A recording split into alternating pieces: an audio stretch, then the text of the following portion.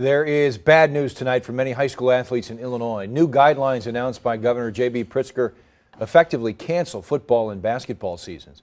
Sports have been classified in 3 risk levels: higher, medium, and lower. How a sport gets classified dictates the level of play allowed.